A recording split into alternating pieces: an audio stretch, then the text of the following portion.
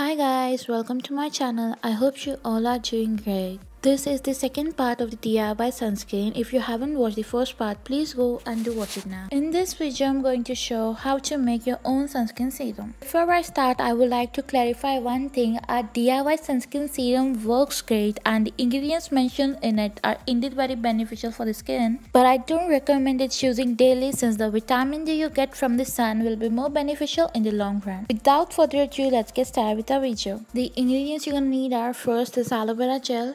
Second is coconut oil, which has natural SPF 5 in it. Our third ingredient is lavender oil, which is mandatory. Our fourth ingredient and our key ingredient is carrot seed oil, which has natural SPF 35 to 40. Water according to the amount you're gonna make the serum. Measuring spoon of 1 teaspoon because I want the proper proportions to be in my DIY sunscreen serum. A bottle to store our DIY serum. Here I'm adding is 1 tablespoon of aloe vera gel, and I'll be adding 1 teaspoon each lavender oil and carrot seed oil, and the rest will be the water.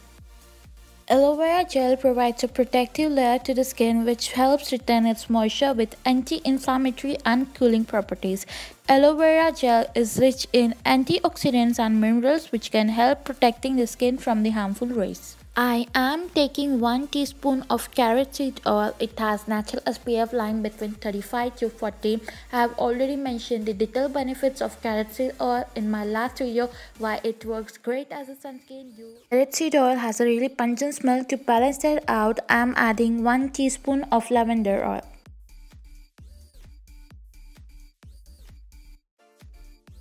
One teaspoon of coconut oil, which the footage got deleted by mistake.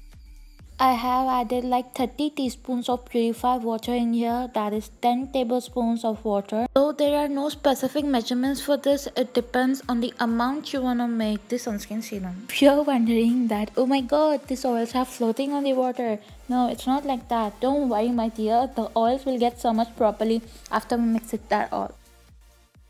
I mean shaking its ass off. Shake it until you make it up, baby.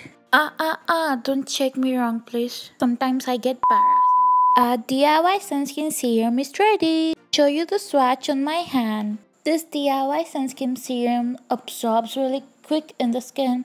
See how natural and shiny effect it gives?